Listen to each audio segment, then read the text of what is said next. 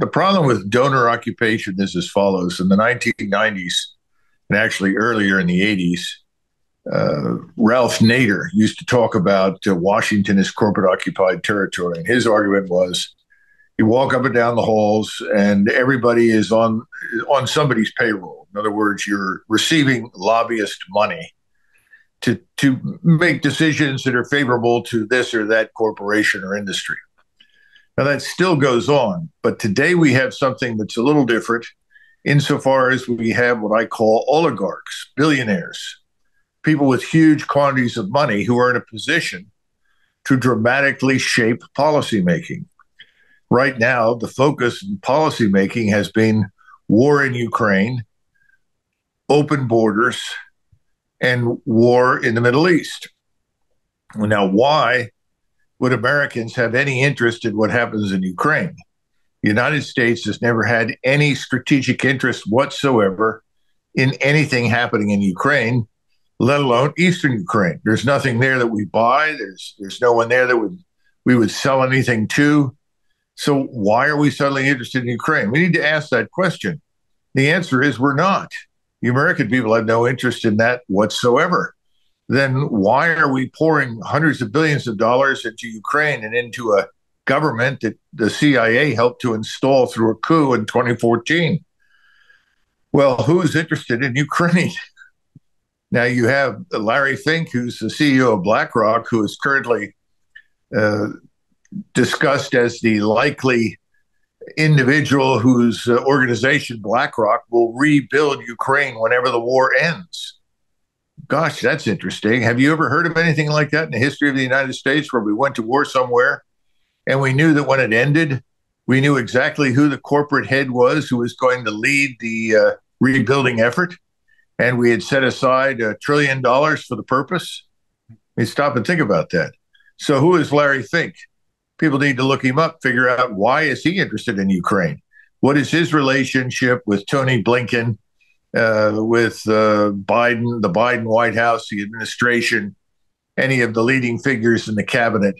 Why would he want to do this at all? And is there not something else even more lucrative for BlackRock to invest in? So that, people need to follow the trail that leads to answers to those questions. And they'll begin to understand, why are we so committed at this stage to an offensive war that Israel wants to wage with virtually the entire region?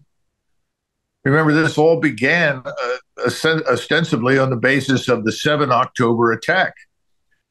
Well, the 7 October attack has been debunked in many respects, in that not all, but most of the horrific atrocities associated with decapitating babies or baking babies in ovens and mass rapes and murders and so forth. Many of those assertions have turned out to be false. We know that. Secondly, I was in Israel in 2020, and I actually visited the headquarters that sat right outside of Gaza that was responsible for securing the area. I thought the security was airtight, and they had covered every conceivable base that you could. They knew who was doing something in Gaza almost before the individual inside Gaza knew he was doing it, to the point where someone in Gaza took a shot at an Israeli soldier in one of the guard towers that overlooked this giant sort of barbed wired fenced in concentration camp, and they knew which person had actually fired the round. I mean, they had this thing nailed. Now, we also know that before this began, there was a group of Israeli women. These were women serving in the Israeli Defense Force who were given the responsibility to monitor everything that was happening inside Gaza. It was an intelligence cell. And you have to understand, the Israelis are very smart in the way they utilize human capital. When you come into the Israeli Defense Force, they put you through a battery of tests, and they determine where you can be most useful and helpful to the national defense. And then they assign you accordingly. So these women were picked up for their intelligence, their understanding, their command of languages, and so forth. And they reported that there were preparations obviously underway inside Gaza for a very long time, indicating that something really big was building. And they kept telling people and telling people and telling people, telling the chain of command, the people who were in charge. The answer was, well, thank you very much. We've got that covered. Nothing changed. Then you had the deputy chief of intelligence in Egypt, the Egyptian military, the day before the attack, who called to warn that this attack was imminent and described that it could be very dangerous. And he was thanked for his interest in Israel's national defense, and nothing was done. And then you have this long delay before Israeli forces actually show up on the scene, and then they start killing everybody. And when I say everybody, I'm also talking about, unfortunately, a number of Israeli citizens, along with whatever else they could find that was moving out of the country back into Gaza. The whole thing is very, very suspicious. And then suddenly, instead of this vengeance campaign designed to permanently disabuse Hamas of the wisdom of ever trying something like this again, it becomes a scorched earth policy of mass murder and expulsion. In other words, we're now going to wipe out Gaza. And after Gaza, we're going after the West Bank. And oh, by the way, we're going after Hezbollah. And then you have weeks later, Netanyahu saying, well, now's the time for us to settle accounts with everybody. And we discover that he has the United States Armed Forces effectively under control of Israeli national military power. And that the American people haven't been consulted on any of this. They're simply saying, oh, yeah, sure, we should support Israel and help Israel defend itself. Yeah, but this has very little to do with defending Israel. This has a lot to do with militarily establishing Jewish supremacy in the Middle East. Do we really want to sign on for a war that pits Israel against everyone in the region? Hundreds of millions of Muslims. How does this help us? That question never comes up. Instead, we deploy 3 carrier battle groups, hundreds of aircraft, dozens of ships, submarines, along with special operations forces and other elements of the Army and the Marine Corps. And then we wait and we wait and we wait until Netanyahu decides when and how he will attack Iran. And we hear that we are now part of this imminent attack on Iran. Now, this means a declared war? No, there's no declaration of war. There is no debate in Washington, no discussion. Gosh, isn't that a little odd? But then again, there was never any discussion or debate in Ukraine or about Ukraine or whether or not we should go there. All these things seem to flow very, very rapidly without much question. So why is this the case? Well, how much money is involved? Who's getting the money? Now, we already know that dozens and dozens and dozens of members of Congress show up, and they may be worth 150 to 400,000 or 500,000, occasionally $1 million. And they all leave as multimillionaires. Where does all of this money come from? Who is bankrolling it? Who is pushing it? And that's what you've got to go back and look at, not just the industries and the corporate groups, whether it's, an organization like Raytheon or Lockheed Martin that obviously profits enormously when large numbers of missiles and rockets and so forth are utilized. That's one piece of it. Who else? Who wants this? And what is this thing called the American Israeli Political Action Committee that has billions of dollars ostensibly at its beck and call? And that money is not coming from Israel. That comes from within the United States. That's why AIPAC, the Israeli lobby, as we call it, is not a foreign lobby. Its money originates inside the United States. Who is behind AIPAC? Who is contributing this money? And how does this money drive the United States into what looks like a regional war, beginning with a major attack on a foreign country without any debate, without any vote, without any discussion? The same thing happened with Ukraine vis-a-vis Russia. Suddenly, overnight, Russia is transformed into evil incarnate that has to be destroyed. Again, no debate, no discussion. It's suddenly delivered as a fait accompli. Americans are asleep. They're not paying any attention. And one of the problems is that most Americans, most of the time, Jay, don't pay attention to what happens overseas. They're concerned with what happens here, which is appropriate. I agree with them. This is where we should be focused. There's nothing more important overseas than what's happening here in the United States. And I think perhaps more recently, the abysmal failure of FEMA to do anything effectively about the mess that created by the last hurricane, leaving people stranded, hundreds of people dying, people contemplating suicide because they felt hopeless after the loss of their families and houses. And then being told, well, we don't have any money, we can't spend any money, but at the same time, we could send another 567 million to Taiwan. Again, have we had any discussion or debate about this? Or billions that are going over to Ukraine, or how many billions are going in every day in the Middle East? That all goes without question and no discussion. But we can't seem to spend effectively to support Americans who are in desperate condition. And now we have another hurricane coming through. What is going to happen now? It's not just America last. It's America's not even seriously considered. Why? We've got to go back to donor occupation. Who are the donors? Where's the money coming from? And how much money are we talking about that each congressman or a member of the Senate ultimately benefits from? And remember, there are various ways to benefit. Certainly, they'll put money into your reelection campaign fund, whether it's the defense industry or the Israel lobby or some other lobby. But there's also the benefit of aligning yourself with these lobbies. They can arrange for lucrative deals for you, especially after you leave office. If you retire from the military, they can give things to you, opportunities to you that you might otherwise never get. So it's a complex picture. It's a desperate situation that we're in right now. We don't have control over anything. But I can guarantee you that Mr. Netanyahu has infinitely more control over what happens with the U.S. armed forces and American foreign policy than you or I or any group of American citizens.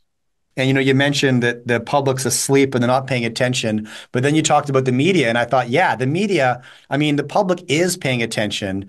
They aren't asleep. They think they're being virtuous, right? They think they're understanding the scenarios, but they're being fed the narratives that have been crafted. And, it drives me and likely you crazy, but also you can't fault the people to a huge degree if all they're being fed is garbage and they're just eating it, right? It is what it is. Well, I agree with you to a point, but I think you can blame the people, because if you're serious about a republic, that means that you are voting people into power to represent you. Now, you have to pay attention to who that is. How many people really know who the people are that represent them? Do people actively involve themselves in the selection of these representatives in the primaries? Where do these people come from? The whole political process in this country is in trouble. If you want to run for the Senate, the average cost of a senatorial campaign now is about $20 million. In most cases, if you want to be a senator, the expectation of the party structures, if you want to call them that, is that you will finance yourself. In other words, if you can't come in and ante up at least 10 of the 20 million on your own, people are reluctant to support you. Same thing is true at the congressional level. Now, there are places that are more expensive than others, but it's not unreasonable to expect a congressional campaign on average to cost a couple of $1 million. So once again, who ends up running? Well, in many cases, you do get people that already have a substantial chunk of cash under their belts. Mulvaney, who ran for office and then served briefly as chief of staff in the White House, I think he, as an attorney, had closed some lucrative deals and was worth a few $1 million and was able to finance his campaign. I think Andy Biggs from Arizona won the lottery, so he was able to largely finance his campaign.